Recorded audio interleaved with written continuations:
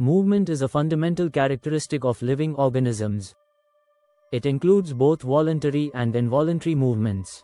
Voluntary movement is a conscious movement controlled by the brain, such as walking, writing, and exercising. Involuntary movement occurs automatically without conscious control, such as heartbeat, digestion. Whereas, locomotion is a type of movement that leads to a change in the position or place of an organism. In this video, we will explore different types of movements, the human skeletal system, and the mechanism of muscle contraction.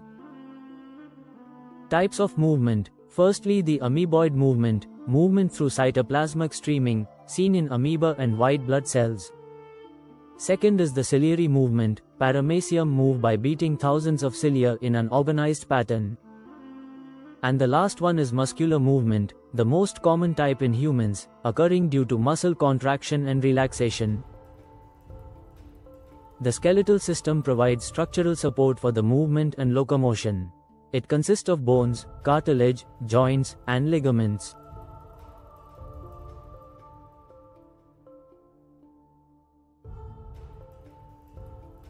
The human skeleton is divided into two parts. First is the axial skeleton, consists of skull, vertebral column, and rib cage.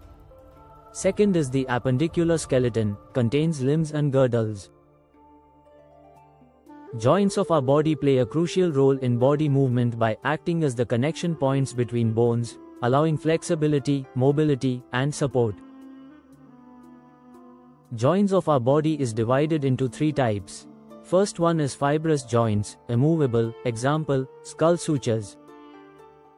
Second is the cartilaginous joints, slightly movable, example, intervertebral discs. And third one is synovial joints, freely movable, further classified as ball and socket joint, example shoulder and hip. Hinge joints such as knee and elbow.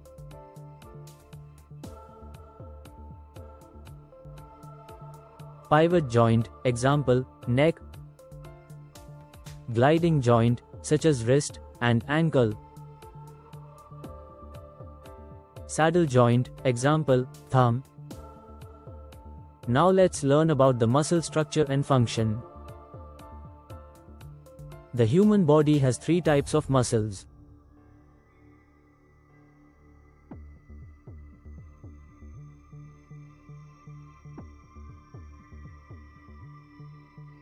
Smooth muscle, involuntary, found in internal organs like stomach. Cardiac muscle, found in the heart, responsible for pumping blood. Skeletal muscle, a voluntary muscle, striated in appearance and responsible for locomotion.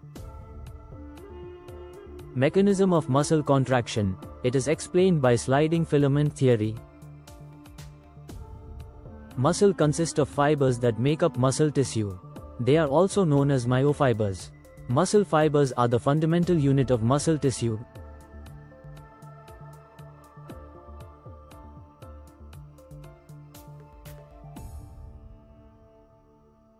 First nerve impulse reaches the muscle. As a result, calcium ions are released, binding to troponin.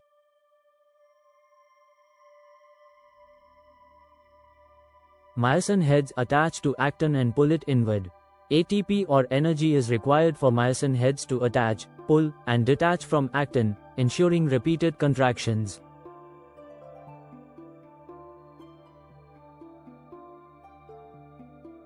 Muscle fiber contraction is the activation of tension-generating sites within muscle cells, while relaxation refers to the return of muscle fibers to a low-tension state.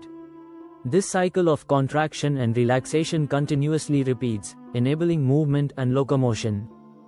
Thank you for watching. We hope you found this lesson on locomotion and movement informative and engaging. If you enjoyed the video, don't forget to like, share, and subscribe to Science Animations for more amazing educational content. Hit the bell icon to stay updated with our latest videos. Keep exploring, keep learning, and see you in the next video.